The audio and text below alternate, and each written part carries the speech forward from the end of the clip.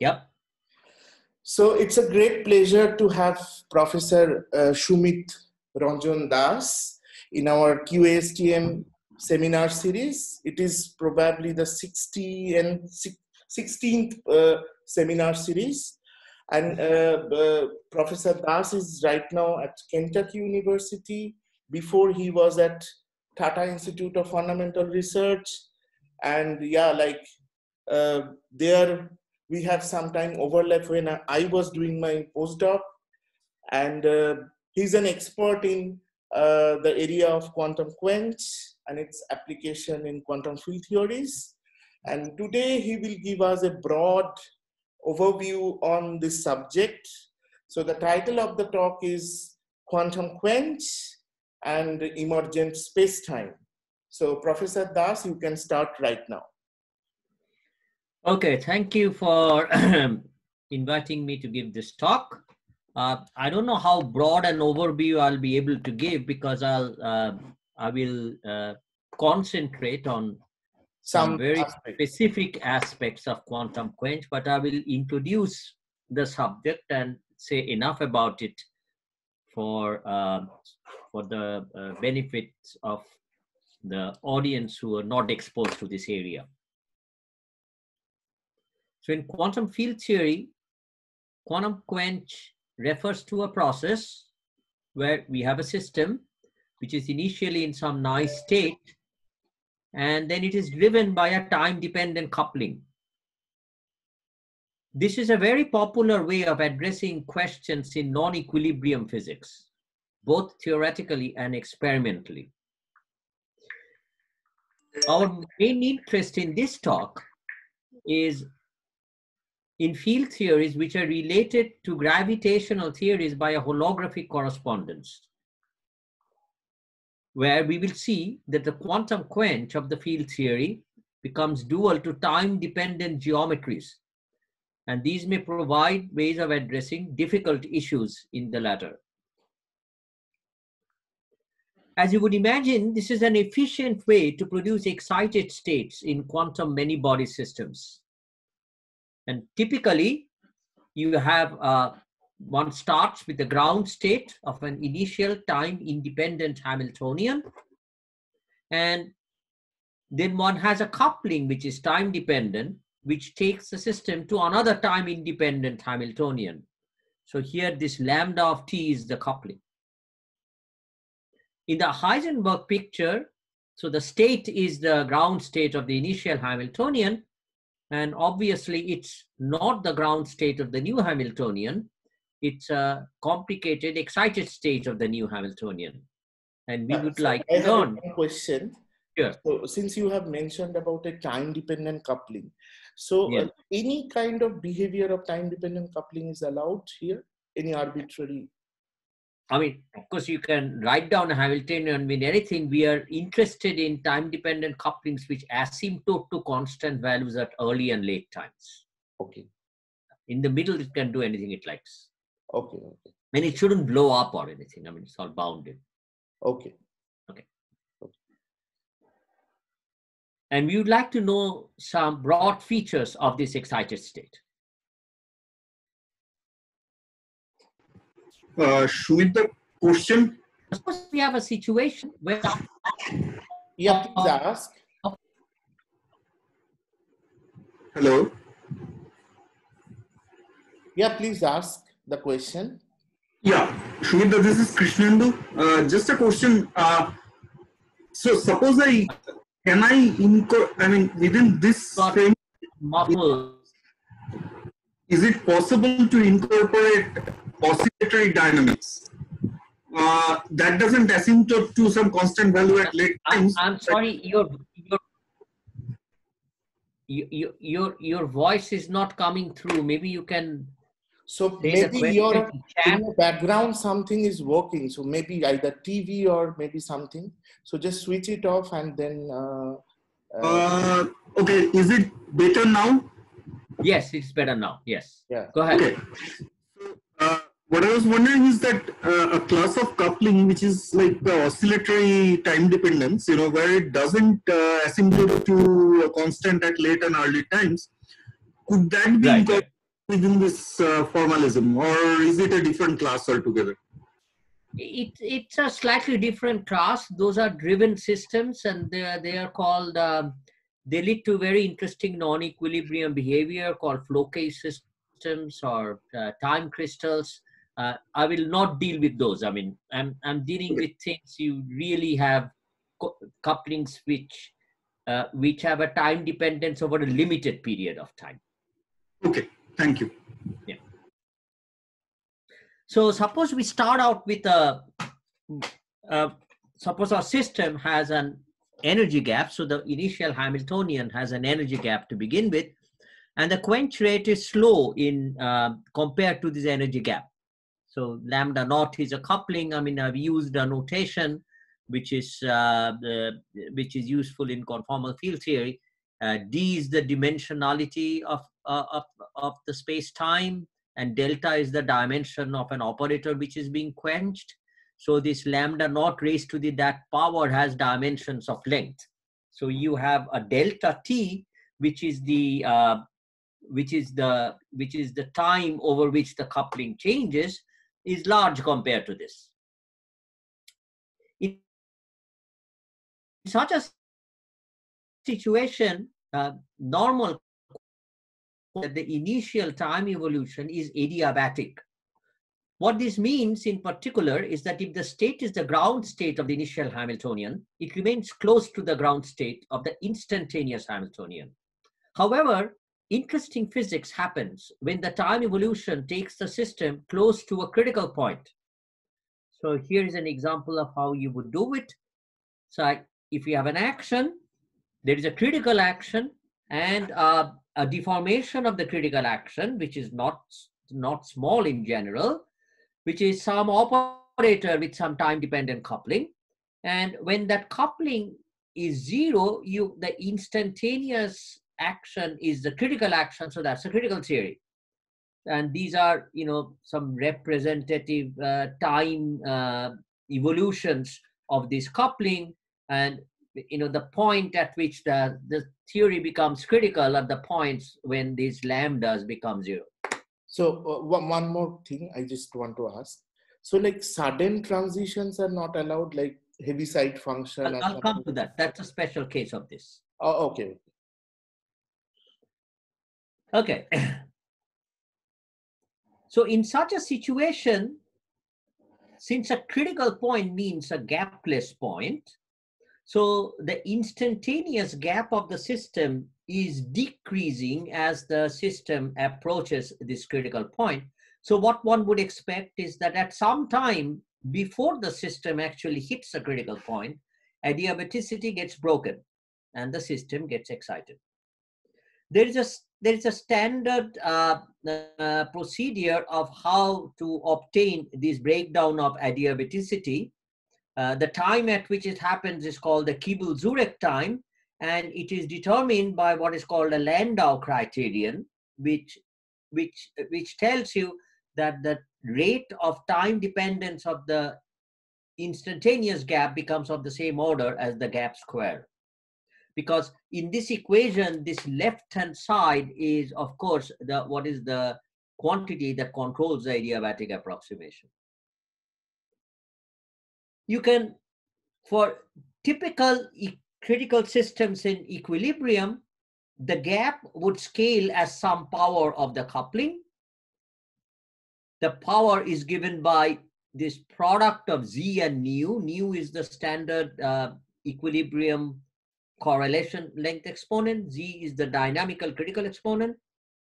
And see, if lambda has a form which is some overall lambda 0 times some function, and which goes as some power of this quantity at near t equal to 0, then the energy gap would scale as some power of delta t, which is given by this equation. Now, if you substitute this in here, what you would find is the Kibble-Zurek time that would scale as again some power of delta t. What would mean, this would mean that the instantaneous correlation length, namely the correlation length which is evaluated at that time, would also scale as some power of delta t. And the point is that these powers, as you can explicitly see are universal quantities. So there is a large class of Hamiltonians within the same universality class which share these exponents. Now, once the adiabaticity is broken, there are very few theoretical tools to analyze the problem. So back in the 1970s, Kibble and Zurek made a drastic simplifying assumption. Kibble and Zurek was interested in this problem in the context of the expanding universe, where the expansion of the universe can be thought of giving rise to time dependence of various couplings in the theory. And in such a situation, what they assumed is that soon after the adiabaticity is broken, the system becomes diabatic. What that means is that the system just becomes frozen. Namely, at the Kibble-Zurek time, after all, the energy gap has become quite small, and the system is the couplings are changing at a rate which is pretty fast compared to this instantaneous energy gap. So to a very, very crude approximation, the system doesn't really have any time to respond to this change. So that is what is called a diabatic evolution. Then in the critical region, which is a region which is given between these two red lines, observed point functions would remain roughly frozen. However, we know that at this time where the adiabaticity got broken, it's just at the edge of adiabatic approximation. So the adiabatic approximation still holds. So one can calculate these various quantities, for example, the correlation length at this time. And by assumption, if you assume further that pretty much like in equilibrium critical phenomena, there is only one scale in the problem, in this case, the scale given by the correlation length, then you can immediately derive that the 1-point function would scale as some power of delta t, which is given by this exponent. This is an example of Kibble-Zurek scaling. This is the scaling which one observes in the early time behavior of quantum quench. What happens at late times? Generic systems at late times, generic systems which are not integrable, at late times one would expect that the system thermalizes. Of course, if you start with a pure state, it never really becomes a thermal ensemble. However, for restricted classes of observables, it's a very good approximation that the state, typical excited state of the system pretty much behaves like a thermal state. This statement is made more accurate by what is called ETH, or the eigenstate thermalization hypothesis, but I will not go into the details of this. If the system is integrable, you would imagine that nothing particular happens, but rather surprisingly, it turns out that very often the system tends to what is called a generalized Gibbs ensemble. What this means is that a system being integrable means that there are a large number of conserved charges. So what a generalized Gibbs ensemble means is that the quantities which are held fixed in the ensemble are not only the Hamiltonian or the energy, but all values of all these conserved charges. So if you want to write it in a canonical form, they'll come with some chemical potentials which are conjugate to these conserved charges. This kind of behavior is seen in a very large variety of systems and can almost be proven in systems which are quenched to a critical point, at least in low dimensions. So this was the story when the quench was slow compared to the initial gap. Let me now go to the other extreme, which is an abrupt or instantaneous quench. Here, a Hamiltonian suddenly changed from one Hamiltonian to another Hamiltonian. So what this means is that if you have a state the state really doesn't change in the process. And all it does is that for the time evolution after the quench, the initial state in the Schrodinger picture just behaves like an initial condition for solving the Schrodinger equation. The solution is obtained by a standard time-independent final Hamiltonian. When such a quench happens from a gapped to a critical Hamiltonian, there are another set of universal results which are known particularly in 1+1 dimensions. And a significant fact is that for purposes of long distance behavior, the Heisenberg picture state is very well approximated by what is called a Calabrese-Cardy state, where this is sort of technical things that in this case, this state B is a particular state of the final, particular class of states of the final conformal field theory, which are called boundary states. And what we have here is an exponential of some scale multiplied by the final Hamiltonian. Again, this approximation to the quench state undergoes changes for integrable systems, where this exponential is replaced by the suitable quantity, which is analogous to what we had for the generalized Gibbs ensemble. Again, at late times, for suitable observables, this behaves like a thermal state with a temperature which is roughly the inverse of that scale which appears in the exponent. One question. Yeah. At the point of the quench, when the transition happened, there the solution in both the sides has to match? Surely, yeah, of course. Okay. I mean, because you're solving a Schrodinger equation, so, you know, yeah, the matching conditions happen. yeah. Okay. So let me now come to holographic setups for these quantum quenches, starting with probably the better known versions of holography, namely the ADS-CFT correspondence. In the ADS-CFT correspondence, a quantum quench becomes a time-dependent boundary condition in the bulk. Just to recall, if I have a scalar operator in the dual bulk theory, that is dual to a bulk field phi, and the asymptotics of the bulk field, here I've used an ADS metric in Poincare coordinates.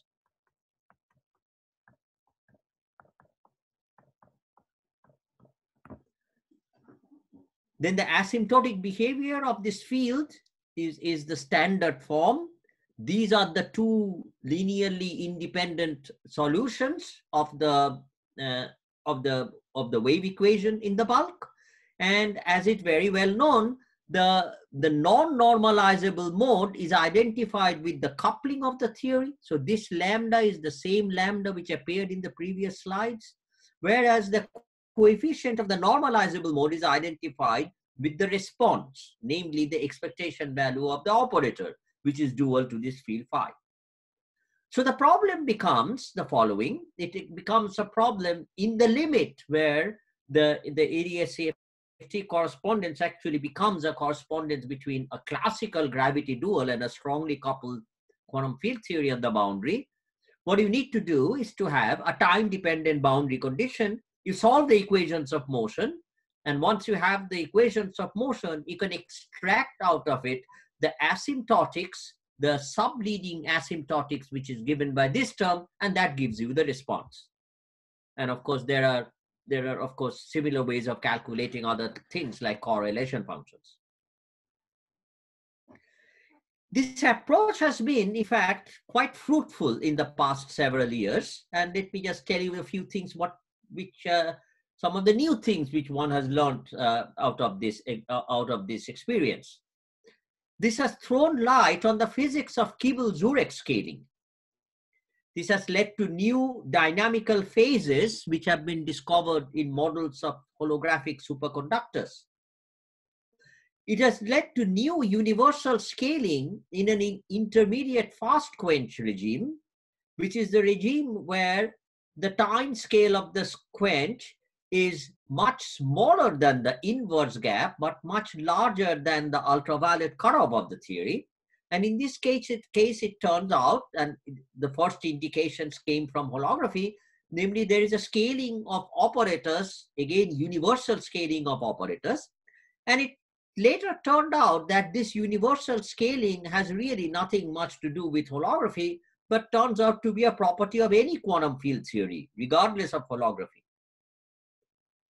Perhaps more significantly, holography has also led to considerable light into thermalization.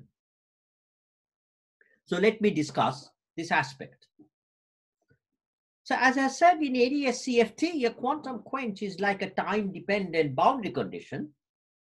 You can think of a time-dependent boundary condition as an injection of energy from the boundary of ADS. So here I've drawn a global piece of ADS, which is like a tin can. The surface of the can is the boundary. You start out with the space, which is just, say, for example, ADS, which represents the ground state of the field theory. And then you have a time-dependent boundary condition which lasts for a very some small time. So what it does, it sort of injects some energy. I've assumed that it is homogeneous in space in this particular case. So it is sort of sending out little waves from the boundary to the interior. And you have to look at what happens to these waves. Now, the bulk is a theory of gravity, so the most likely thing that would happen is that these waves collapse. They mutually collapse and they form black holes. Once a black hole is formed, then it sort of starts Hawking radiating, and this being an ADS space, which is like a space with a boundary, the radiation reflects back from the boundary, and eventually it leads to equilibrium of the black hole with some radiation outside. So if one would measure any observable outside the horizon of the black hole, those observables would behave thermally with the Hawking temperature of the black hole which has been formed. So therefore, it means that black hole formation is dual to thermalization of the field theory. If the quench injects enough energy or energy rate, the local observables thermalize very quickly, which was observed in very early studies of such a quantum quench in ADS-CFT. When the energy is not large enough, then a black hole does not form immediately. Rather, these waves which are thrown in from the boundary bounce back and forth some multiple number of times and leads to a very interesting set of physics. And it is sort of believed that for generic situations, after many such bouncing back, black holes are eventually formed. However, there are also classes of initial conditions for the black holes are not formed. And what are formed are things which are called boson stars. It turns out, however, there are also some classes of time-dependent boundary conditions which do not lead to black holes, but lead to cosmological spacetimes, typically containing space-like of null regions of high, sometimes infinite curvature. This appears at times when the field theory coupling is small. So therefore, the dual theory is expected to be very strongly coupled. So the hope of these studies in the past decade has been that these go by the name of holographic cosmologies, is that while the bulk gravity theory surely fails in this region, the low energy effective theory surely fails, a field theory with a time-dependent coupling may provide a perfectly fine time evolution. And in fact, there are indeed some cases where such a smooth time evolution is likely. However, in most interesting cases, these results are rather inconclusive, and the nature of the Heisenberg picture state remains rather mysterious. So we thought one question. So for this holographic cosmology, the sign of the cosmological constant is also negative? Yeah, it's in ADS holographic cosmology. That's correct. But you are calling cosmology because the couplings are time dependent and evolving, probably.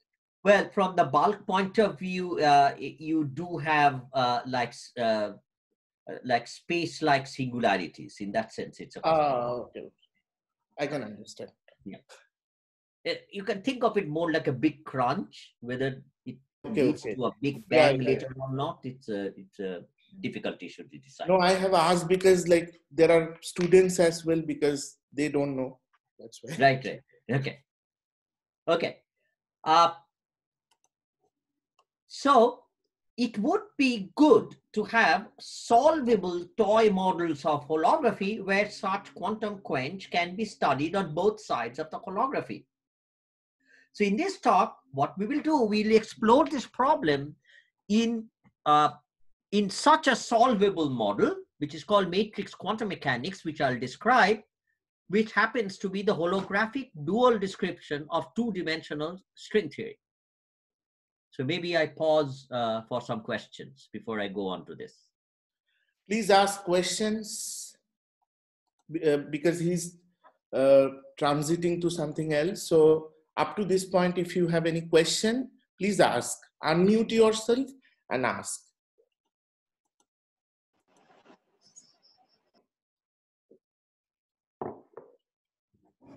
Okay, so let me proceed. So I'll give a lightning review of the matrix model string theory duality. This is a very old subject, so many of you may not be quite familiar with this. So what one starts with is a large n by n matrix, a single matrix, which is just a function of time. So there is an action which has kinetic. The action is invariant under the UN symmetry of this Hermitian matrix problem. It has a coupling which I call beta, which is actually if you rescale this out, it's a quartic coupling m to the 4. G is the 't Hooft coupling of the theory, which is held fixed in the large n limit. And I have started writing it out with some generic potential, which has a quadratic term and a quartic term and so on. Okay. Now, this is a very difficult problem to solve in its entirety. However, it's a problem which is solvable in what is called the singlet sector of the theory. The singlet sector of the theory is something which you obtain by restricting all the states in the theory to be singlets. The really good way of doing this is actually to gauge the UN symmetry which is in the problem. So this derivative actually becomes a covariant derivative of the matrix square. So the covariant derivative has a gauge field in it. But in one dimension, a gauge field only leads to a constraint, the constraint being like a Gauss law constraint. And if you look at typically a Gauss law constraint tells you that Gauss law, the left-hand side of Gauss law is a generator of small gauge transformations. So what the constraint then tells you, as you would expect, that all the states are gauge invariant. In this case, they are really singlets. It was realized long time ago in the early 1980s in a classic paper by Brezin, Itzikson, Parisi, and Zubair, that in the singlet sector, of course, in the singlet sector, you should try to go to variables which are invariant under this UN symmetry. And the invariant variables are obviously the eigenvalues. You have a single matrix, so you can use the UN symmetry to diagonalize this matrix. It's like choosing a gauge in this problem, fixing the remaining gauge symmetry. And for reasons which I'll not go into, It turns out that this change of variables from the matrix to the eigenvalues leads to a measure of integrations. And what the measure of integration does is to make these eigenvalues behave like positions of n fermions. There are n fermions, n eigenvalues. So we have a problem of n fermions whose locations are given by these eigenvalues.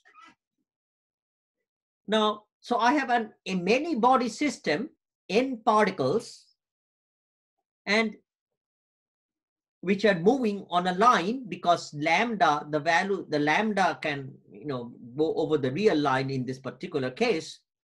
So another way of writing the problem is using second quantization to write it in terms of a fermion field. And that's what I have done here.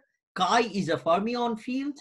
And all I have done is to write the Hamiltonian, which follows from this action after this diagonalization. And in a standard form, this is the kinetic term of the fermion. This is the potential which comes from that potential.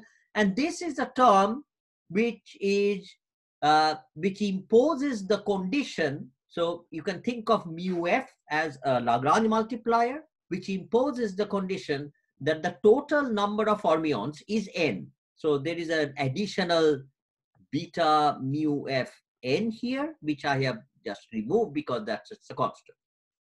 Mu f, therefore, is like a chemical potential, or I'll call the Fermi level of these fermions. Now, there is a very interesting limit called the double scaling limit, which people realized again in the early 1990s.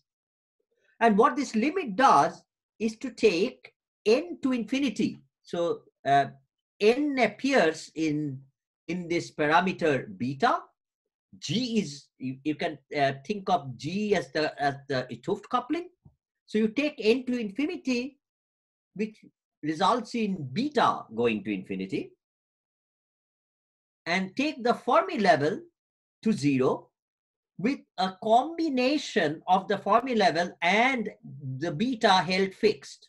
So I'll call this will appear as a string coupling of the theory. So I'll denote it by GS.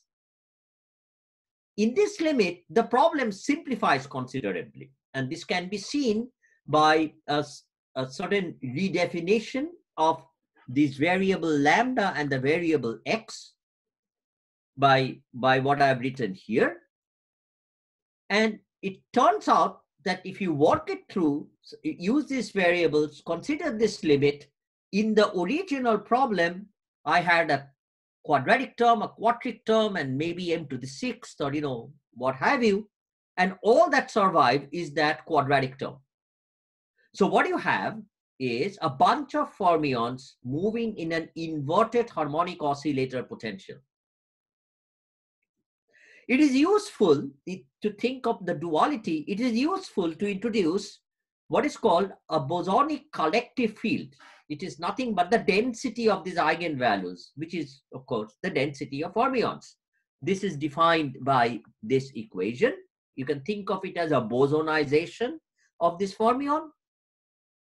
And in the classical limit of small gs, of this particular gs, which is held fixed in this limit, it's very easy to write down what is the action of this variable, which I'll call the collective field. It turns out that you can make a change of variables to this collective field even at the quantum level, order by order in the 1 upon n expansion. That has a name of collective field theory, which was written by Jevicki and Saketa also in the early 1980s. But we will not need the entire technology of the collective field theory for the purposes of this talk. So what I've written down for you is the action for these bosonic collective variables. As you can see, it's a rather unconventional action. You can see that the kinetic term is sort of very strange. It has a cubic coupling, and this term here is the remnant of the term which is the Lagrange, the potential and the Lagrange multiplier for the fermions. it is significant that this combination GS square appears as the coupling of this theory. So this is why the classical limit of the theory is in fact small gs. And we are going to try to understand the theory in an expansion in powers of gs. So the first thing which we need to do is to find a classical saddle point of this problem. And the saddle point solution is given very easily. I mean, the lowest energy of this problem, configuration of this problem will come when this field zeta is independent of time, and then it is trivial to solve the saddle point equation, and the equation is given and the solution is given by this. And like in any other quantum field theory, what you would do is to expand around the saddle point, and that's what I have done. I've also made a new a slight change of variables to a new coordinate q, which is defined by x equal to cos q. And doing all this, you write down the fluctuation Lagrangian, the Lagrangian for this field eta. And I've written down for you the full fluctuation Lagrangian.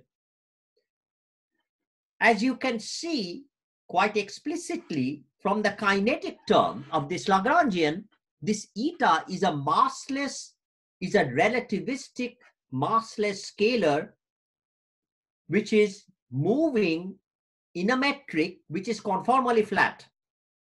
Okay. This is a massless scalar in 1+1 dimension. One of the dimensions was the original time, and the other dimension has sort of emerged from the space of eigenvalues, which was x, and now I have made just a change to go it into q.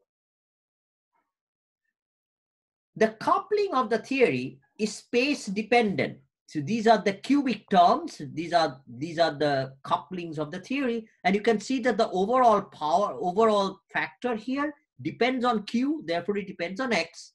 So this is a theory with a coupling constant which is spatially non-homogeneous. This is probably the earliest example of a space direction which has emerged out of the large n degrees of freedom. So I call it the earliest example of holography, which predates ADS-CFT by many years. It's holography in the sense that we started out with a 0+1 dimensional theory with n squared degrees of freedom. And it becomes equivalent to a 1+1 dimensional theory, which doesn't have n squared degrees of freedom, which is at order 1 degrees of freedom. In this particular case, it's just 1 degree of freedom, which is this field, which is eta. This is the bulk description of the theory. This field eta is identified, in fact, with the single dynamical degree of freedom of string theory in 2 dimensions. To summarize, we have a first quantized description in terms of n fermions. This is quantum mechanics of n fermions. I'll call that the holographic description. Then we have a second quantized description, which is in terms of a fermionic or a bosonic field, and therefore that lives in 1+1 dimensions. And in this particular limit, the significant fact is that the dynamics of this boson, even though the fermions were non-relativistic, the dynamics of this collective field is relativistic in 1+1 dimensions.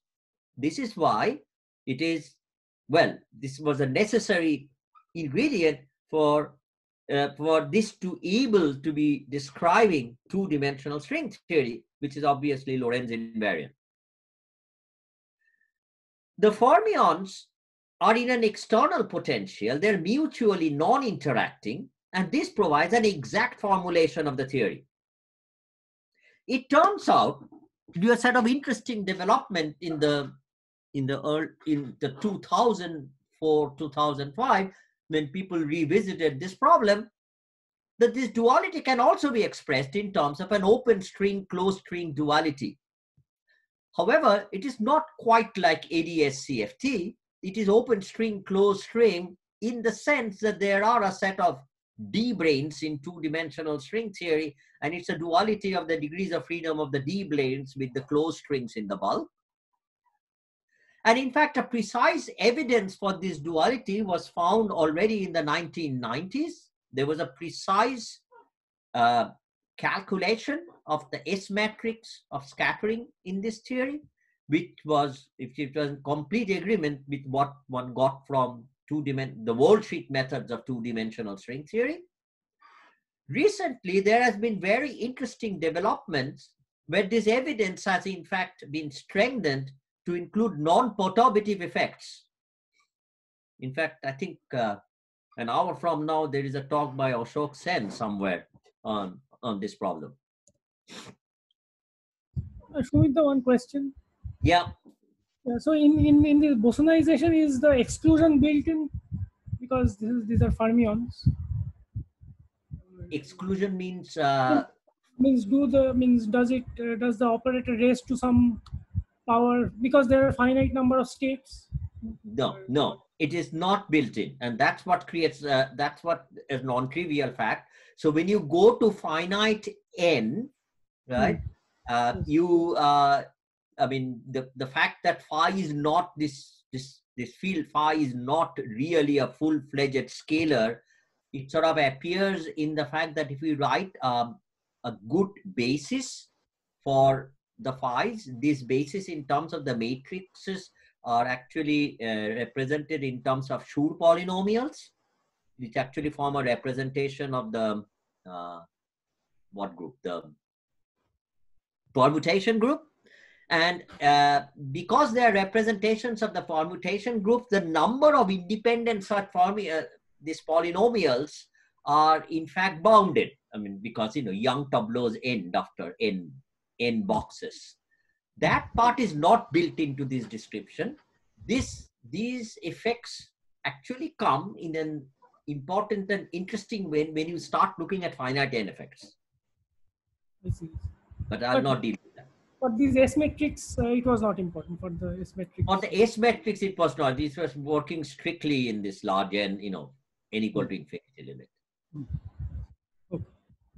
I mean, this would become, as you said, the stringy exclusion principle in the bulk. Sumit, I have a question. Yeah. It's Kaushik. So you said that this problem in terms of eigenvalues were mapped to the fermion problem. So are you assuming that there is no degeneracy in the spectrum? Is that? Yeah, it's a one-dimensional problem. So typically there's no degeneracy. There's in a certain limit, there is a degeneracy. As I said, the potential is like this inverted harmonic oscillator potential. So if you ignore tunneling, then there is a degeneracy because there are two sides of the potential. Yeah. But the exact problem, of course, cannot have any degeneracy. Okay. Thank you. Okay. So let me describe the physics of this problem in terms of a picture in phase space, which was, invented by Polchinski, again back in the 1990s. So the left part of this diagram is a phase space, single particle phase space of the fermions of the theory. And I have drawn the Fermi surfaces because it's an inverted potential. So the Fermi surface is like p square minus x squared equal to something. So all these states are filled out here. If I take a line of constant x, it intersects generically the Fermi surface as 2 points, which I call p plus and p minus. There are, to begin with, 2 Fermi surfaces corresponding to fermions which are living on the left side and fermions which are living on the right side. And a little thought tells you that if I take the difference of this and that, what you get is the density of fermions.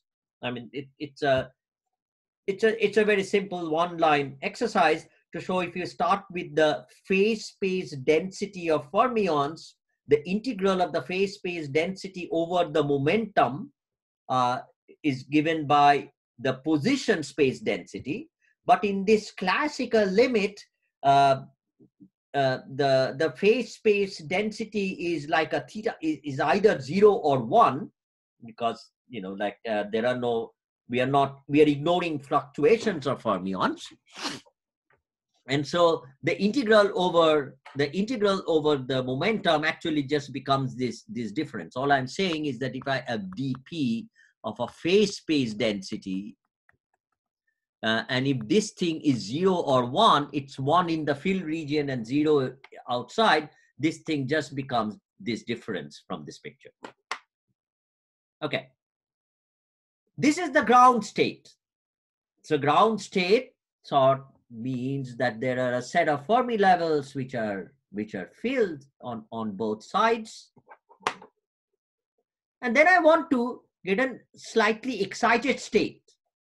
An excited state is represented by a little ripple on the Fermi level, where I've taken some fermions from the Fermi sea and excited them above the Fermi sea.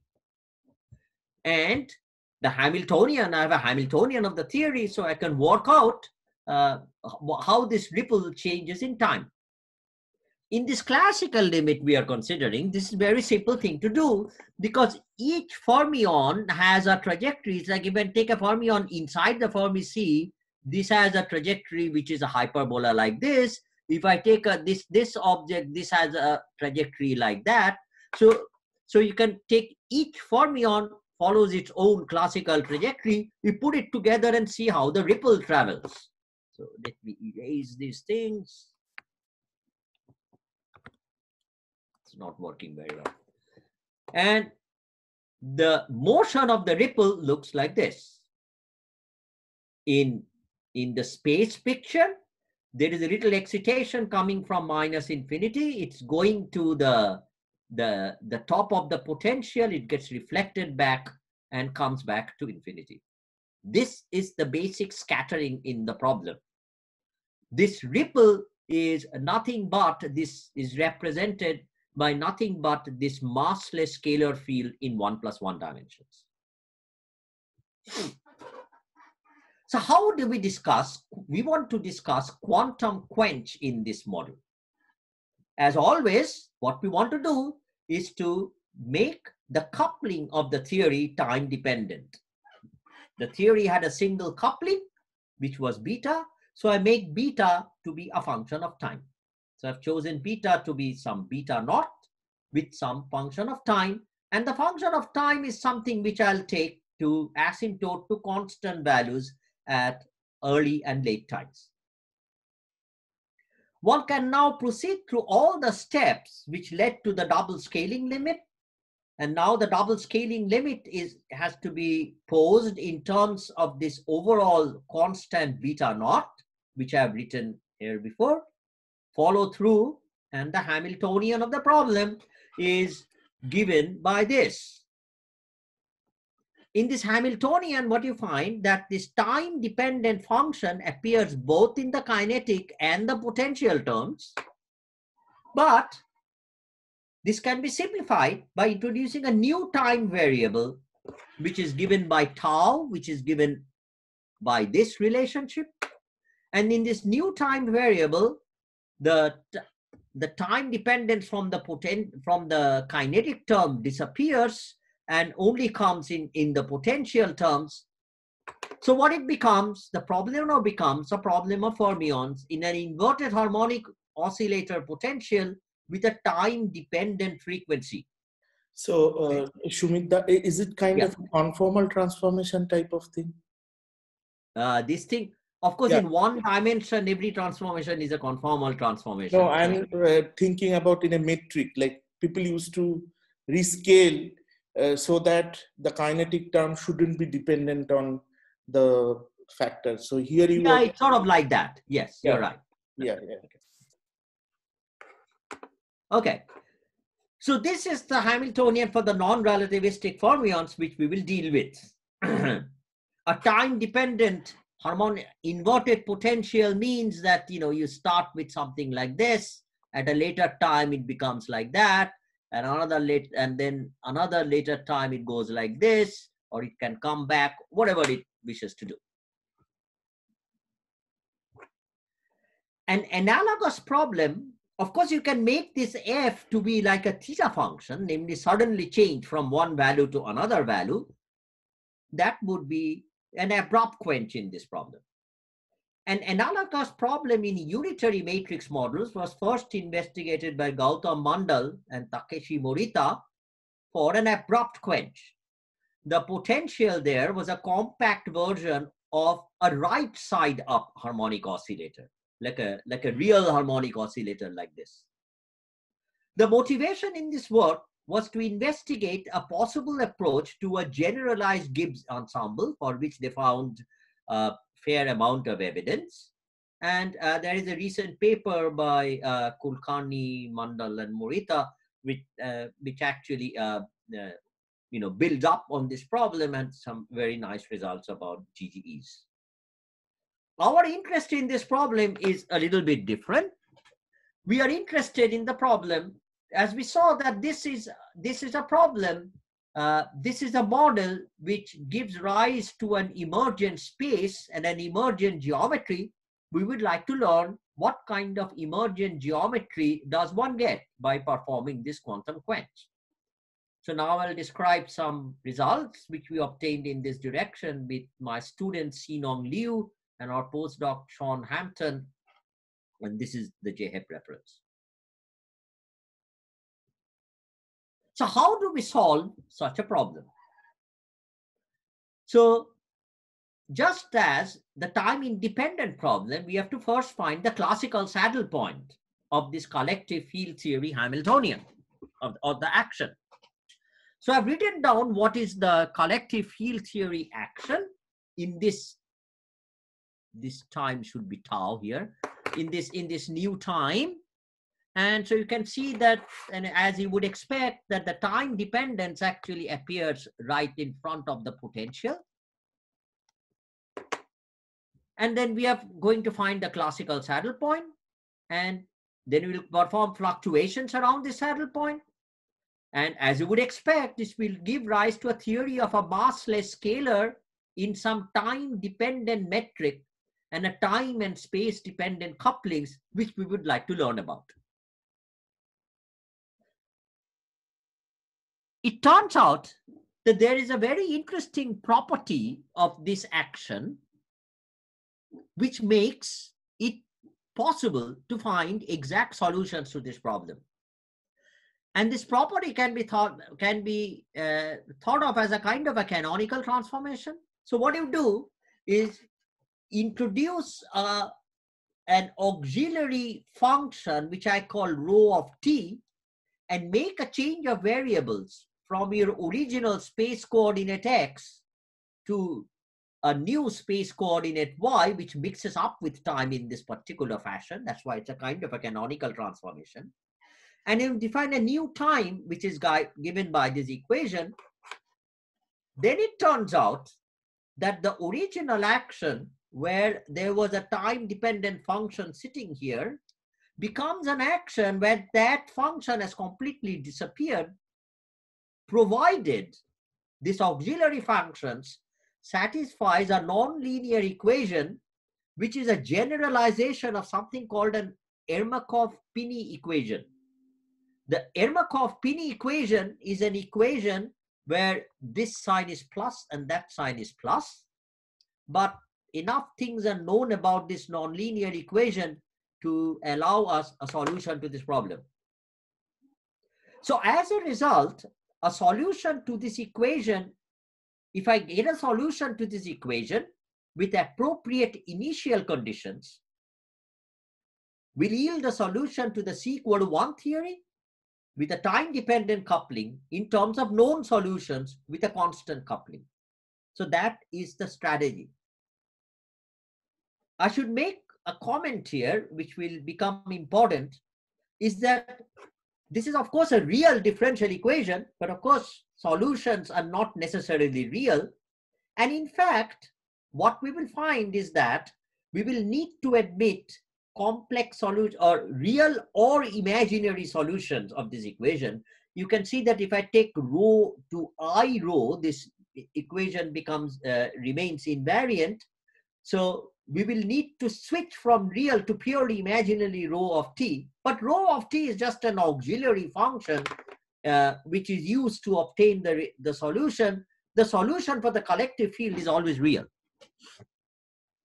So, Sumit, means for this equation, means exact solutions are known for some particular f of tau, or we very found a general? class of solutions for some f of taus, which I'll not give you the solutions, but I'll tell you the f of taus which admit some solution.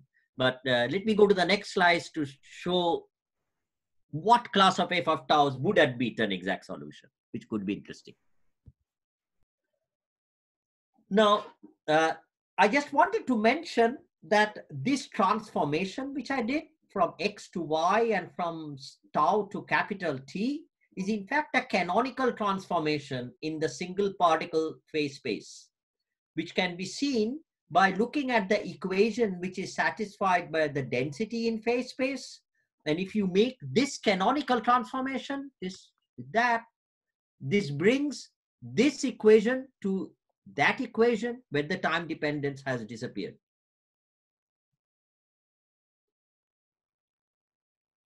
This generalized Ermakov-Pini equation is the equation of motion of a particle in a time-dependent potential, which is like this. It has a potential which has a rho square piece and a 1 upon rho square piece with an overall negative sign. So typically it's a potential which sort of looks like this. It's not the old, not the original inverted harmonic oscillator potential, but it has some common features. If I look at this potential and ask, how do I read off the solution to the time independent problem, that would correspond to f of tau being a constant. And clearly the ground state solution of this is given by this rho square given by 1 upon omega naught. So therefore, we are going to use this as a kind of an initial condition for solution of the time dependent problem. Namely, in our QUENCH profiles, we will use functions which asymptote to a constant value of early times. So that equation is something we are going to solve with adiabatic initial conditions, where rho square becomes that constant value at times, and the time derivative is the time derivative which is predicted by the adiabatic solution. And then we'll see what happens. Once we find the solution for rho, we can go back and write down the solution for the collective fields, which I have written out here. This is the space derivative and the time derivative. And one can check, of course, that this solution satisfies the necessary condition, the consistency condition that the time and space derivatives should commute with each other. So now we have obtained the background solutions if we are able to solve that Ermakov-Pini equation. So we proceed as usual perturbatively, namely you expand around the background solution, and then you write down what is the quadratic action and the cubic action. The quadratic action is the action of a massless scalar in the background metric, which is conformal to this metric, which you can see is time dependent because all these things are time dependent. But of course, you cannot know what the conformal factor is by just looking at this metric, because a massless scalar in 1 plus 1 dimensional is conformally invariant. So you can only know the conformal class of this background metric.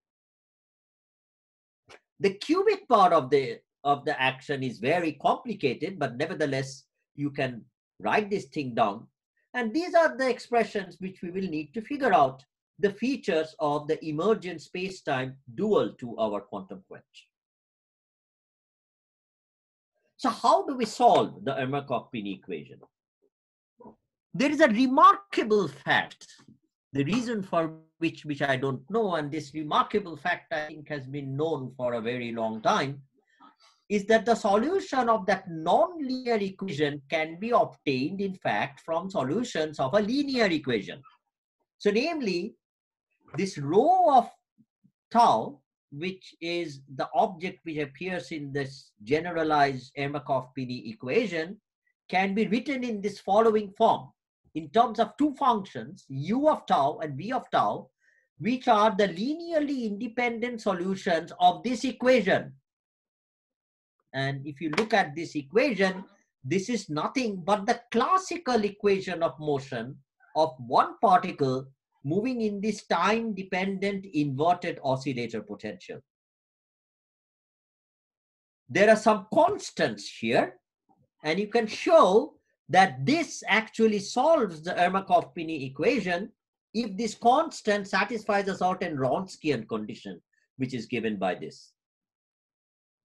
These were facts which were known for the Ermakov-Pini equation, which was for a real right side up harmonic oscillator, and this has been used in the past to look at look at behaviors of harmonic oscillators with time-dependent frequency, and we had used this fact for the critical quench problem, which I talked about for n non-relativistic fermions in a harmonic trap, which could be even of some experimental interest.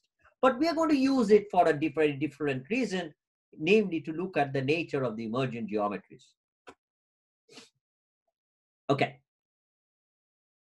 So we start by looking at smooth quenches, where the frequency smoothly interpolates between some constant values omega naught and omega 1. It is not very hard to see that regardless of how slow we perform this time variation, adiabaticity will always be broken at some finite time. This is different for a right side up harmonic oscillator. And it is related to the fact that the right side up harmonic oscillator has an energy gap, whereas the inverted harmonic oscillator doesn't have an energy gap. And as a result, the adiabaticity is always broken at some time. And you can do an analysis and a slightly more mathematical analysis to show that this will always happen. But this can be seen from a very qualitative analysis of the analog problem, which is involved in solving from rho square. So this is, I've written down the generalized Ermakov-Pini equations, which is sitting here with this kind of potential, and now make some very sort of qualitative analysis of a particle moving in such a potential. So here are the pictures. So suppose I have a potential, this potential, and I start out with at some value of the time, tau, where the potential is this red curve. And then I look at some later time, tau plus d tau, where the potential is given by the blue curve. Now, if adiabaticity was valid, then what would happen is that if I started out with this analog particle at the unstable equilibrium point of the old potential, namely at this dotted line, then it would remain close to the unstable equilibrium point at the potential at some late time. So I looked at the time tau and looked at an infinitesimally later time tau plus d tau and see where this particle is in that new potential. The particle is a little bit away from the unstable equilibrium point of the new potential. It is on this side, or in this case it's on the other side, depending on whether you have increased the frequency a little bit or decreased the frequency a little bit. However, by looking at this problem, it will soon become clear that unless, now, so what will happen? Of course, at this point, there is a time derivative of rho, because we started with some initial time derivative of rho. So the particle is moving this way or that way, depending on whether it is this picture or that. this picture or that picture.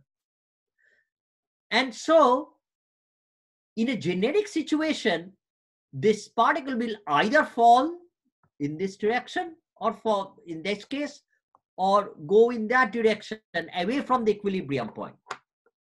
There are, of course, extremely fine-tuned velocities such that the velocity is such that this particle can creep up and again approach this equilibrium point of the new potential, which would represent the adiabatic, basically the adiabatic solution.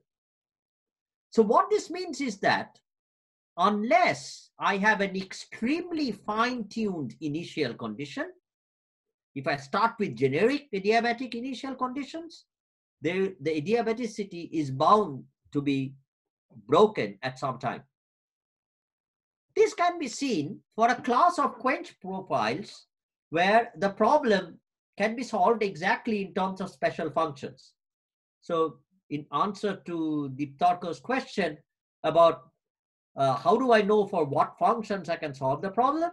So what I showed is that if I can solve this problem, which is just the classical problem in an inverted harmonic oscillator potential, if that problem is exactly solvable, then our problem is also exactly solvable. So that's what so there are a whole class of such problems which are known.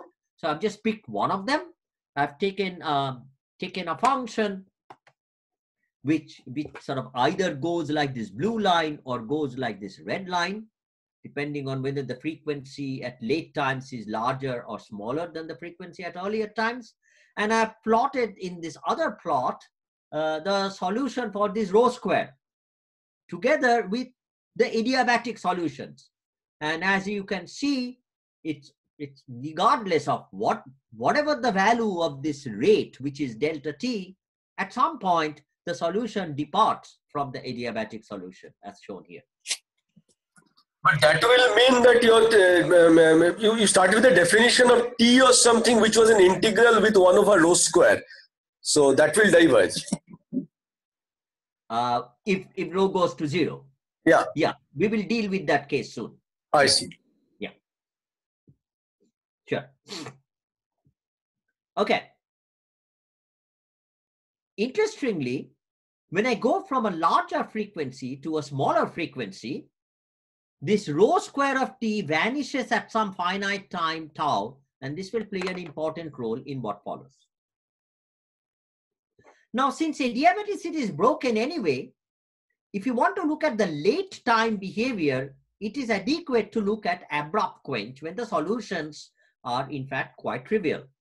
So we are going to look at abrupt quenches which look like this or that. And the solution can be almost written down on half a page. And this is the solution.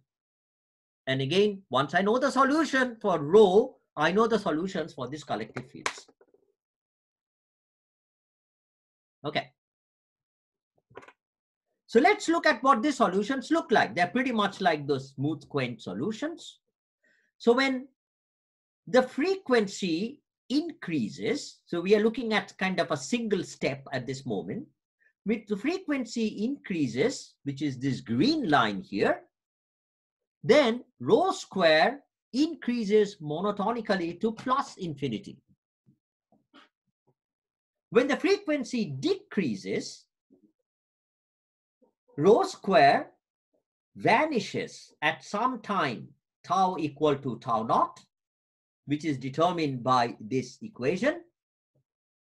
At this point, a lot of things diverge.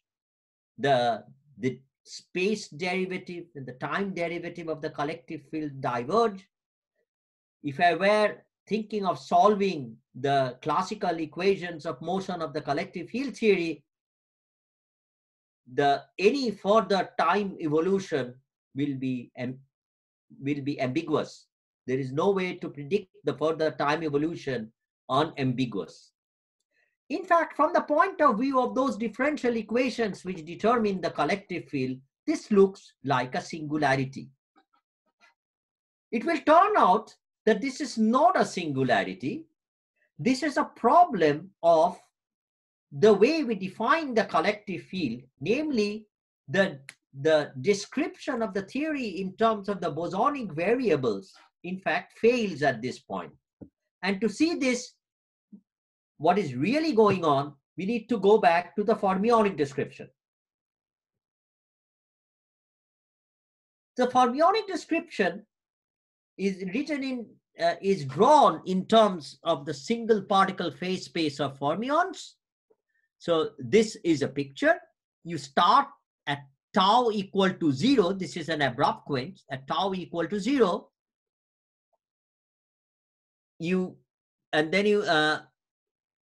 this is the red line. The dashed things are the branch of this hyperbola, which sort of lie on positive p for the left hand side and negative p for the right hand side. And the successive curves, the blue and the black and the green, are the Fermi surfaces at subsequent times for tau greater than 0. What you find by looking at this, as well as looking at solutions of the evolution of the phase space density, there is absolutely nothing wrong with the time evolution at tau equal to tau 0. In fact, if you trace individual fermions, they smoothly travel as if nothing has happened. The thing that happens at tau equal to tau 0 is that this branch of the Fermi sea actually becomes parallel to the p-axis. So therefore, if I were trying to define a collective field by drawing a constant line, which I've somewhere here, no, I don't have a constant line. If I drew a constant x line and the difference of this point and that point is a space derivative, that thing blows up. So that is not a good definition anymore. So what do we do for tau greater than tau 0? It turns out that for this regime, so of course, what happens for tau greater than tau 0, the fermions cross to the other side. The fermions which were originally in the positive x side have crossed over to the negative x side, that's shown in the green line. The fermions which were in the negative x side have crossed over to the positive x side. You know, the quench has excited a bunch of fermions which have crossed the hump of the potential. In fact, it turns out that for tau greater than tau 0, you can define a new bosonic field, which is obtained by not taking differences like this, but taking a difference which is like this. You take the difference of this and that. That quantity also satisfies the exact collective field equations of motion. This is defined out here. And that is what the fermionic theory telling you of how to continue the time evolution across tau equal to tau 0. So just to recap, if we just had the classical bosonic formulation, that formulation becomes ambiguous at this time. However, this bosonic formulation is a rewriting of underlying fermionic theory, which is very well defined, and it instructs you how to patch a solution of the collective field from tau less than tau 0 to tau greater than tau 0. Sumit, so the fermions, they have gone over the hump, or have they tunneled through the? No, this is purely at the classical level. They're actually gone over the hump. And so these are also there in the equilibrium problem. These kind of means one can have highly excited modes which do this. Yes, certainly. I mean, even in you can certainly have fermions which are excited high enough that go across these things, and you know, they mean whatever they mean. I mean, it's nothing very special about them. But in this case, the significance is that this kind of quench almost inevitably leads you to this fermions being excited enough. It's sort of tied to this gross violation of adiabaticity in the problem.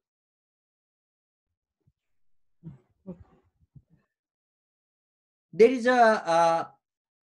a curiosity which I don't completely understand, which is sort of related to some of my own earlier work in the subject. earlier, people had looked at time-dependent solutions of the collective field theory pioneered by the work of Kaczmarek and Schrödinger, which were called matrix cosmologies. They were called cosmologies because they were time-dependent backgrounds. But these were solutions of the problem with constant couplings, but time-dependent solutions, so excited states of the theory. And it turns out they are obtained from the ground state by a certain spectrum generating algebra of the theory called W infinity algebra. And some of those solutions which I had looked at in collaboration with Joanna Kaczmarek in the past are in fact very similar to the solutions which we obtained from quantum quench. I'm not sure why this happens, but there must be some simple reason.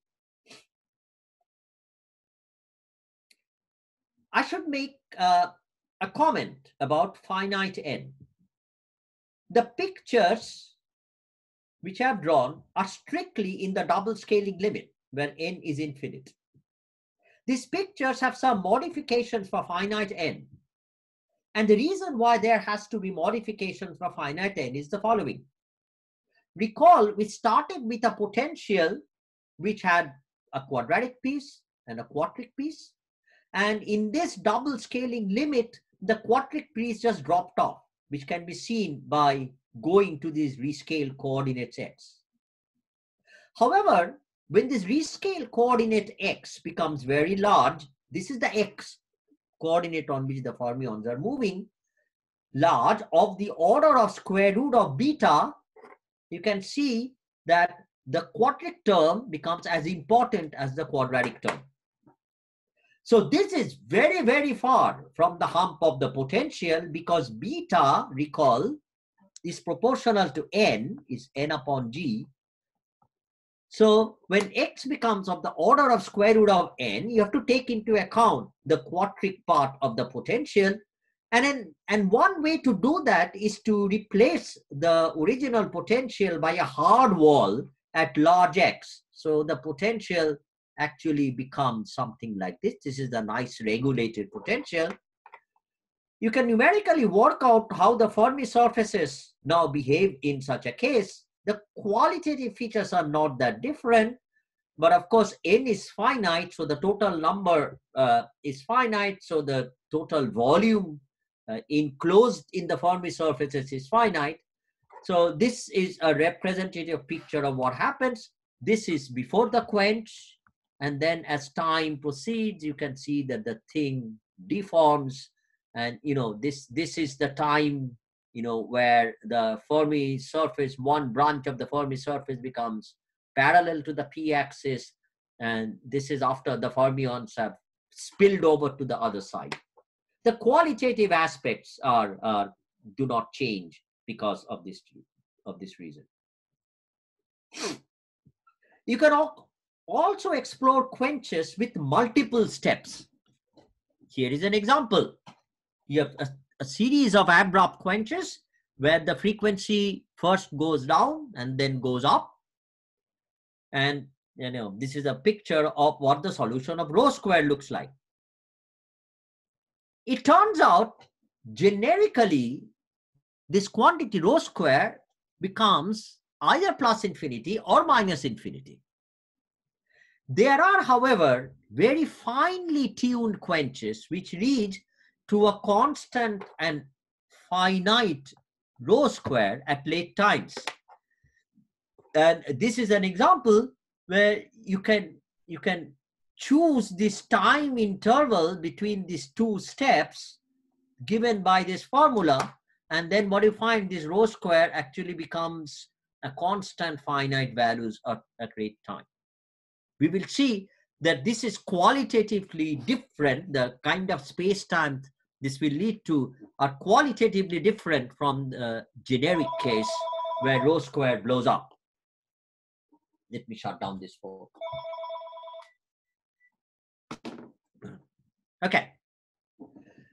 So now we come to the punchlines about emergent space-time. So let me explain a little motivation of why we are interested in knowing about this emergent spacetime. It is well known that two-dimensional dilaton gravity and two-dimensional string theory has black hole solutions. In fact, in Euclidean signature, Witten wrote down a wall sheet theory, which represents the Euclidean black hole. So it's an exact string theory, black hole background for string theory. There's a lot of work in the Lorentzian signature as well, which is subtle, but nevertheless, it is believed that there are exact black hole backgrounds in two-dimensional string theory. However, there is good reason to believe that these black holes are not contained in the singlet sector of the C=1 model, which we have been dealing with. In fact, some time ago, Kaczmarek, Maldacena, and Strominger did the following problem. They took this massless tachyon pulse from infinity, moving towards the hump of the potential, and solved the collective equations and found what happens.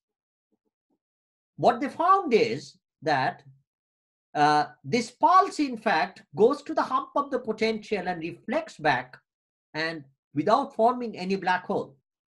It has got to do with the fact that the depth of the Fermi sea is in fact finite, and by the time the hump reaches the pulse reaches the hump, it actually feels the bottom of that Fermi sea and gets reflected back.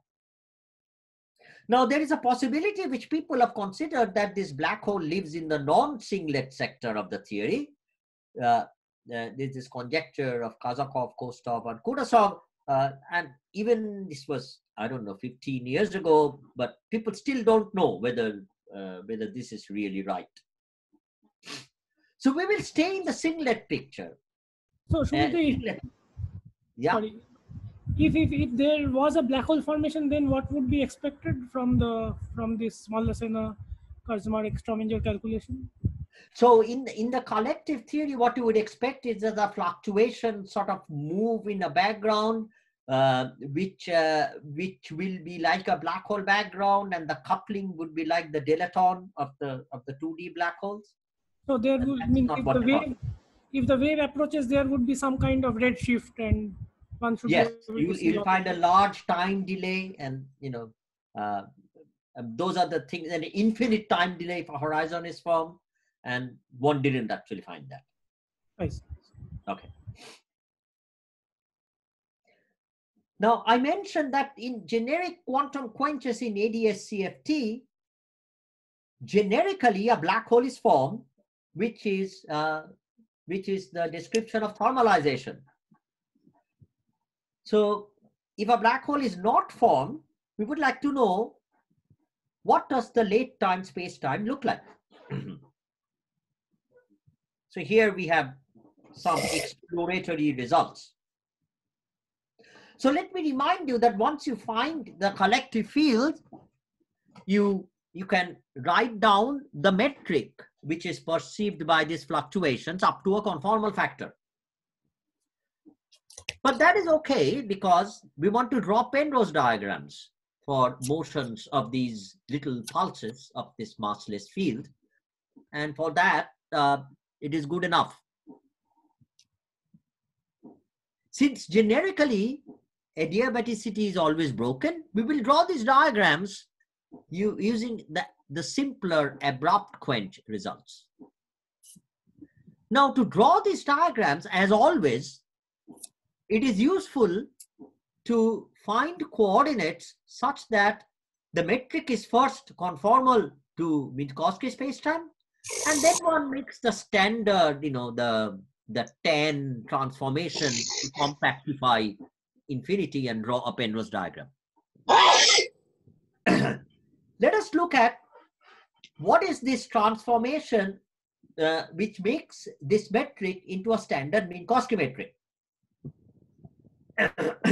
This transformation is given by something which we had used before.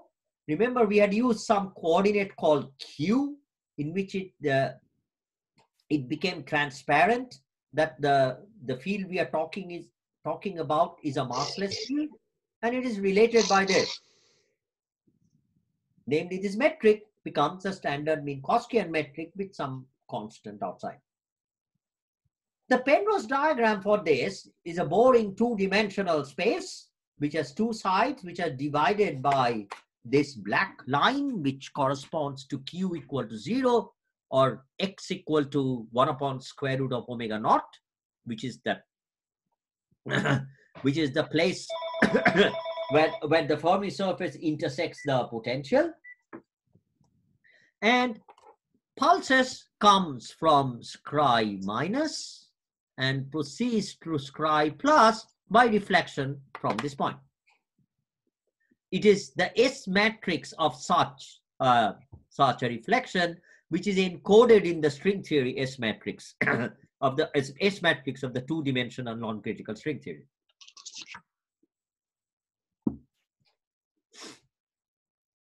For a time-dependent solutions, we know what these things are, so we might try to find what are the analogs of these Minkowskian coordinates. For a single step abrupt quench, when omega naught is smaller than omega 1, it is easy to find this, and I've written this thing down there. But this has a very peculiar property. The peculiar property is given by this equation, where you see as the matrix model time goes over the range from 0 to infinity, the time, this Minkowskian time t, capital T, goes over a finite range from 0 to this tan hyperbolic inverse of omega naught by omega 1. So, normally, if I were to draw a Penrose diagram, this would be like a geodesically incomplete space, and one would extend the space-time beyond this time. However, now this space-time is emergent. The underlying physics is given by the matrix model. So there is a preferred time, which is, remember, this was a non-relativistic theory to begin with. There is a preferred time, which is tau. And in this time of the matrix model, when this happens, this tau has become infinity. So there is no meaning of a further time evolution beyond this end of time. As a result, you would draw a Penrose diagram which actually has a space-like boundary. We can now go ahead and calculate the cubic couplings at this end of time. It turns out that these cubic couplings in fact diverge. What this means is that, so this line is tau equal to plus infinity, or t equal to, tau equal to plus infinity at t at some finite value. This is, drawn by making the standard transformations. Having a cubic coupling diverge means that the semi-classical description we have been using breaks down here. To find out what really happens, one needs to look at exact solutions of the fermion field theory, which we haven't done, but it should be possible to do. For omega naught greater than omega 1, that parametrization we talked about works for tau less than tau 0. Tau 0, what was tau 0? Tau 0 was, this time where, rho square crosses a 0. This is the time, as I think Kaushik pointed out, this time variable, the new time variable would become singular. Indeed, at this time, this capital time becomes infinity. So this Minkowskian time ends at some finite matrix model time. However, we found that in the matrix model or equivalent the fermion theory, nothing special is happening at this time. The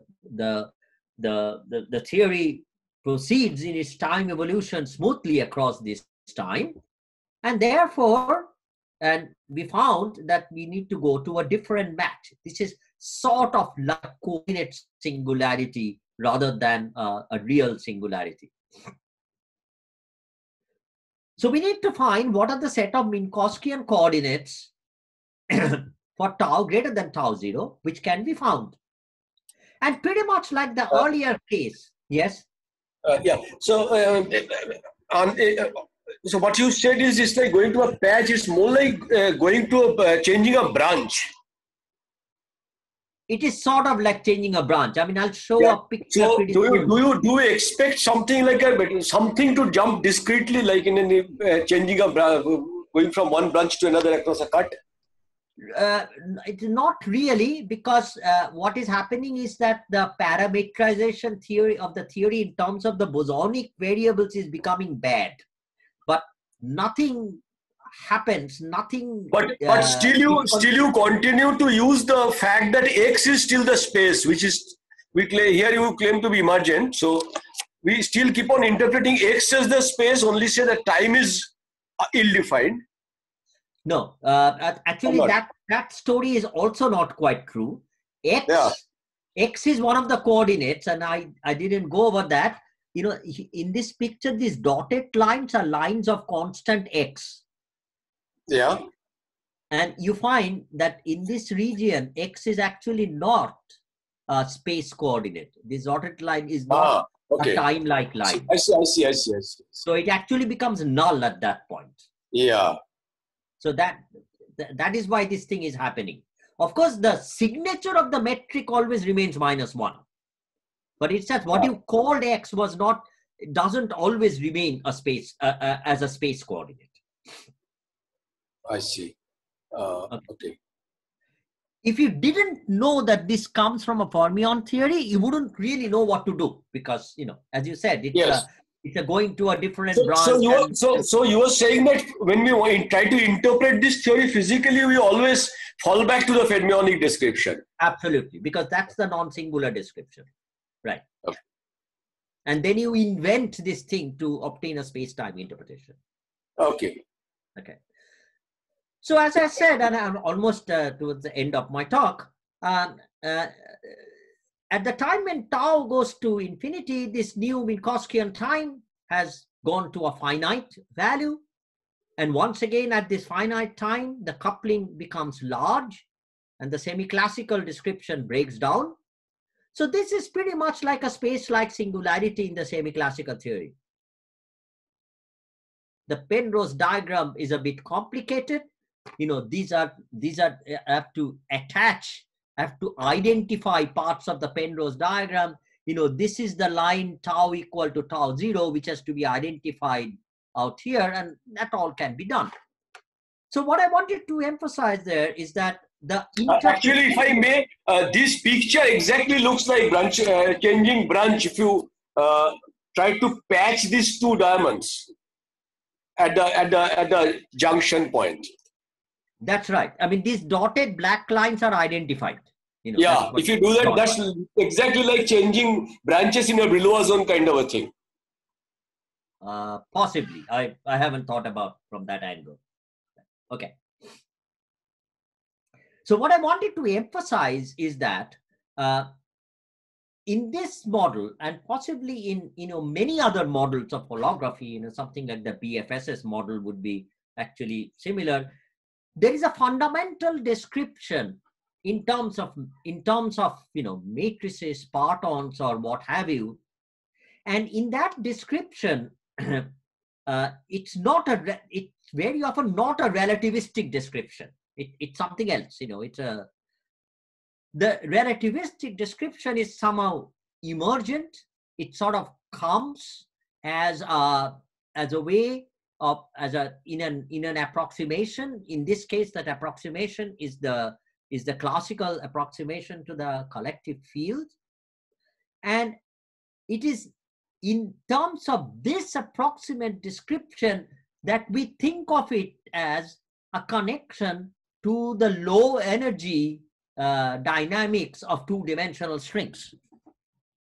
So there is a low energy effective theory which of these massless field or the tachyon, And in this low energy effective theory is breaking down at a time, and there is no notion of going beyond that time, so far as the low energy theory is concerned. So this is pretty much like what space-like cosmological singularities would appear in a low energy effective theory of gravity. Namely, the equations of motion the solutions cannot be continued across this point, but typically the equations themselves become unreliable at this point, and that is exactly the signature of that is this couplings becoming very large. Finally, we could have these finely tuned quenches, which I talked about with multiple steps. The result of that is quite boring, and the resulting geometry is actually smooth, and the Penrose diagram is pretty much like the diagram of two-dimensional Minkowski space. But that's only in these very special finely tuned quenches. So to summarize, we found that for generic quantum quenches, the emergent geometry has space-like boundaries with strong coupling. That doesn't mean that the theory becomes singular. What it means is that the description of the theory in terms of these collective fields becomes singular. So they are pretty much like singularities in effective field theories. What this signifies is that the semi-classical description, which is essential in a space-time interpretation of the theory, is breaking down. To determine if the singularity is resolved or not, we need to solve the fermionic theory exactly. And I suspect that an exact solution of the fermionic theory will probably find nothing is singular. But we haven't done that. As I said, we haven't done that, but one may be able to determine this in some definitive fashion. It's only for very finely tuned quenches we end up with a smooth space-times where the semi-classical description never breaks down. Our discussion has been entirely in the context of the matrix model and its dual description in terms of collective field theory. We found that, however, there are situations where this description fails and one needs to constantly go back to the fermionic description to continue time evolution. This was this change across tau equal to tau naught. The low energy dual description is in fact dilaton gravity coupled to this massless tachyon. It would be interesting to investigate that if these time dependent backgrounds appear as solutions of this low energy theory. Or perhaps one requires backgrounds of the higher string modes. In the two-dimensional theory, these higher string modes are not propagating modes, but they can have non-trivial backgrounds, in which case one would really need a string field theory, a good string field theory to describe these classical solutions. And in view of recent work in this field, that even that may very well be possible. That's the end of my talk. Thank you very much. So we have to thank Professor Sumit Ranjan Das for giving such a nice talk. And please unmute yourself and give a clap for him. Now, you guys, please ask questions because this is the discussion session after the talk. So you can feel free to ask any question to him. Okay, I actually have a question. Please ask. You are starting with a matrix model. You always get the worldsheet string theory. So what will be the target space of string theory in this description? Oh, so this is the target space. I mean, the target space has one time and one space. Yeah. The space comes from the Liouville mode of the 2D string. Yeah, but in that case, how will I generalize to higher dimensions? Because this space is coming out of this of the eigenvalues of the matrix. So, a higher dimensional analog of this, which cannot be worked out to the level of satisfaction as this low dimensional example, are the matrix theories of the BFSS type. Yeah, this is more like IKKT. Yeah. Huh? This is more like IKKT. No. The one that you are using? No. There is a time. The time is always there. This is okay. Yeah, okay. like BFSS. But of course, in BFSS, you know, things and are right, but if I could actually do something like in something higher dimension, I will lose this hyperbola. It will become something like hyperboloid, and I will lose these branches, right?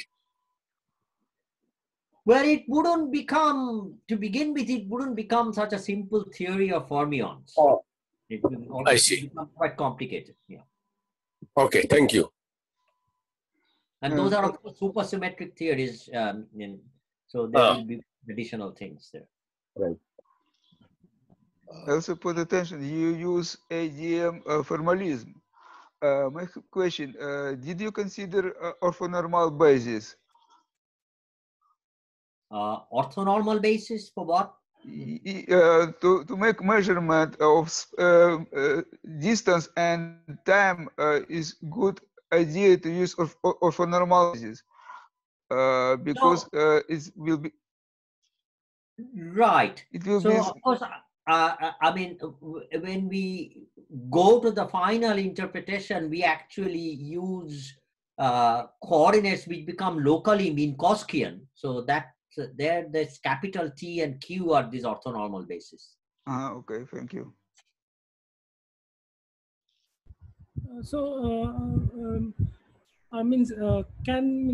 there an interpretation of the setup where tau, the matrix model time is periodic? Can one discuss thermal quenches in this model? You mean like a harmonic, like a harmonically driven system? Yeah, so I mean the matrix model time is compactified. So I see. Euclidean, yes. Euclidean. Yes. So that would be at a theory at finite temperature. Yes. And of course, people have looked at that, and there is an interesting story there. It turns out that when the circle radius becomes small enough, the non-singlet fields start, like if you really take the ungauged model, the non-singlet fields start contributing, and that's usually identified with a Hagedorn transition of the string theory. So one can't study the singlet model with this Euclidean. Yeah, one can study the singlet model with the in Euclidean time. That doesn't give anything much interesting, and there's no phase transition as I know of. I mean, it's massless scalars at a finite temperature, and in fact, treating that singlet model at finite temperature was a big clue for us when we first interpreted this model as a two-dimensional string theory. Because you get an expression for the free energy as a function of the temperature, and the fact that the free energy actually went linear in the log of the partition function went linear with temperature was the first clue that this is actually a two-dimensional model and not a one-dimensional model. And but that the target space interpretation of that has no black holes. No, not that I know of. No. I mean, many people, including me, have made attempts to sort of invent black holes in the singlet sector. I think they are all wrong. Yes. Any further question, please ask.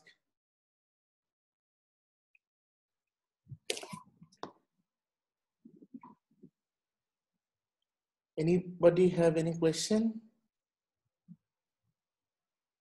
Rakib, you want to ask any question?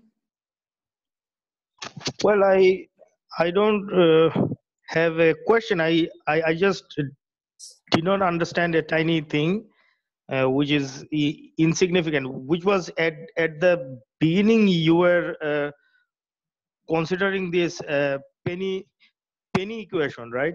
Can you please go back to the slide where you first write down the action? Just 1 second.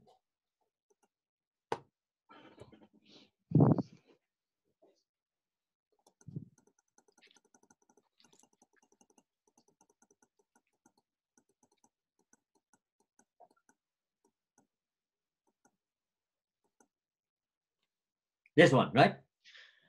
Yeah, you mentioned something like that. This has complex solutions, whereas actually what we're interested in, either real or purely imaginary.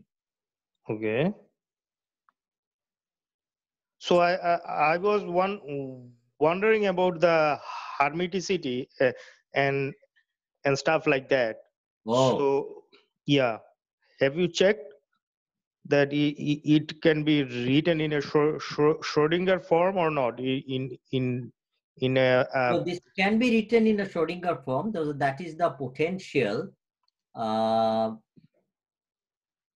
And whether the right hand side is an Hermitian operator or not. If that's a Hermitian operator, then it can either be real or imaginary, depending if you have a so the Schrodinger form, the reason why I'm hesitating is this.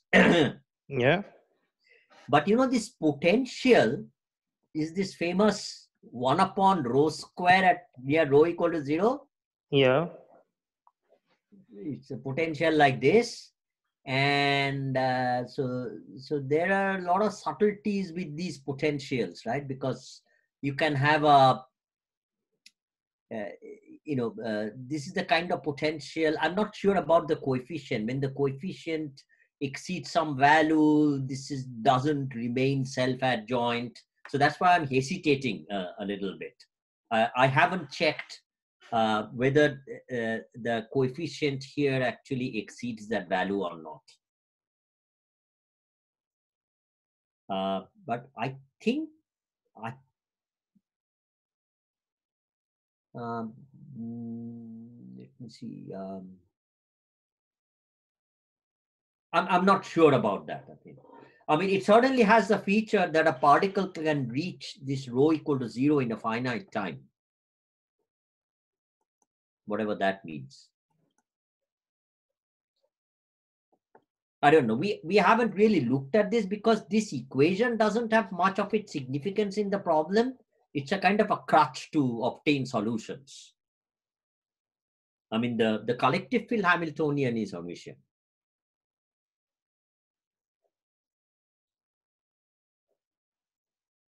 Hello, can you hear me? Yeah, we can hear you. Oh, okay. No, anybody have any question? Like Shamikda, do you have any question? Not anything immediately, actually. Yeah. So any student like Avinash, Shubham, anybody? Not really. No. Thank you for the talk. Nice. Okay. Anyway, I think people are tired, so am I. Yeah. Okay. So thank you for giving this nice talk, and it will be uploaded in YouTube, and I will share the channel link with you. Okay. And the next talk will be given by Igor Klebanov on SYK models and tensor models. So let's see you guys. Thank you. Thank you, everybody. Thank you. Okay. Stay safe. Yeah, stay safe. You too. Stay safe, right? Yeah. Particularly Bye. India seems to heading to a pretty bad shape. Yeah. Yeah. Okay. Okay. Bye. Bye. Okay, bye. Bye. Bye.